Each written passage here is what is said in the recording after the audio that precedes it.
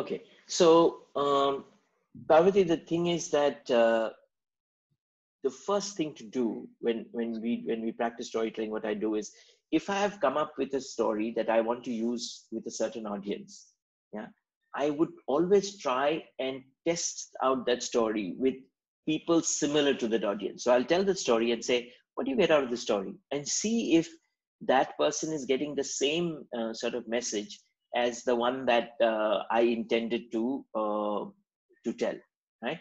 And so if you can do those tests, one of the other things that happens, by the way, is that when you test it with 2 3 people, you automatically start tightening your own story. So one is test and see that the message you want to get through from that story is coming through. And when that happens, the chances are it will work.